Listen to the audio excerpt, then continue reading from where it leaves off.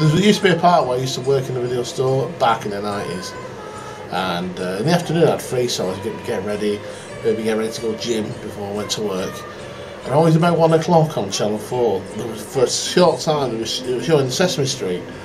Now, Sesame Street to me was always in the mornings, first thing in the mornings on different channels. But Channel 4 for some reason was showing over at 1 PM. Don't know why, it was a bit of an old time. Obviously being a 20-year-old, too old for Sesame Street. Oh no. Growing up with Sesame Street, I used to be a big fan of Ernie and Bert, and even Kirby Frog when he was doing his news flashes. And even then, as a kid, I thought there was moments of gold in there. There were bits that generally made me laugh. Obviously, growing up, it's a program about teaching kids, you know, virtues with Mr. Hoop and Big Bird and all that. So people walked like, oh, where have you been? I was watching Sesame Street. What? No. I said, out of the sort of 50+ minutes that the show, which is learning for kids, there is 2 minutes of funny gold in there. And when I saw the thumbnail of this, I thought, I've got to react to it. Now, I might not even laugh, to be fair, but Ernie and Bert, or in this case Ernie, he keeps bumping into Lefty. Lefty's the con man. Every time Ernie's there, he's always leaning against the wall, like they do, even though they live in the street. And then Lefty would come along, he'd be the con man going, hey bud, want to buy an 8? And Ernie would go, an 8! Shut up! And like Ernie would go behind the wall with it.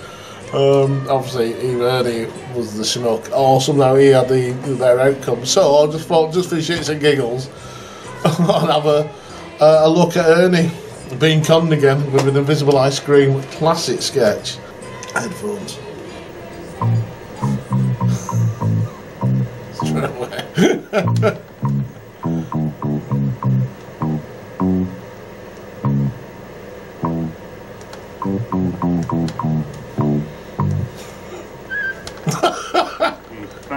Oh, me? Shh. Oh, me?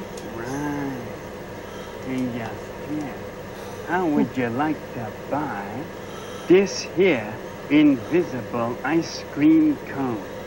Invisible ice cream cone? Right. I don't see any invisible ice cream cone. Well, of course you don't see it. That's what invisible means. You can't see it. Oh, you can't see it. I see. Right. Well, Now, I'm really gonna let you have this invisible cone here for just 1 nickel. 1 nickel? one nickel? Right. What do I need an invisible ice cream cone for? What do you need an invisible ice cream cone for? I asked you first. Look, come here. Now, supposing you was walking down the street, eating one of your regular ice cream cones, huh? You was really enjoying that cone, when all of a sudden, unbeknownst to you, from behind a tree, out jumped Louis the Lip. Louis the Lip!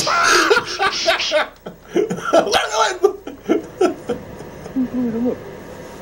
He is the most famous ice cream thief in the world. Oh, and there I am, walking down the street, eating an ice cream cone that anybody could see. Right. So he would run over and take it right out of my hands, leaving me with no ice cream. Right. Oh, terrible. But if you had this here invisible ice cream cone, Louis would not see it. So he'd just walk right on by and you'd still have 1 beautiful ice cream cone to eat. Oh, hey, that's wonderful. I'll take it. Terrific. Wait a minute. What flavor is it? Chocolate. Oh, I don't like chocolate. Thanks anyhow. Oh, kid, ho. Come here. What? What flavor do you like? Well, my very favorite flavor is Banana Royale Tootsie Fruity. Banana Royale. Tootsie Fruity. Right. My favorite. Has to be that flavour. So look. You got it. Oh, hey, wonderful. Give me the nickel. Okay, here you go. Right here. Yeah. All right. Hold it. Ho, kid. Ho. You didn't give me nothing. Sure I did. That's an invisible nickel.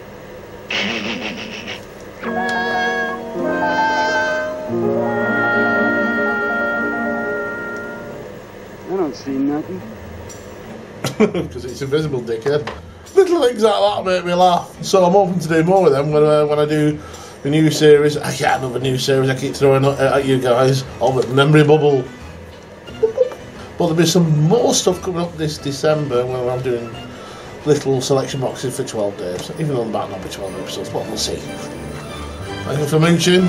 Watch this space.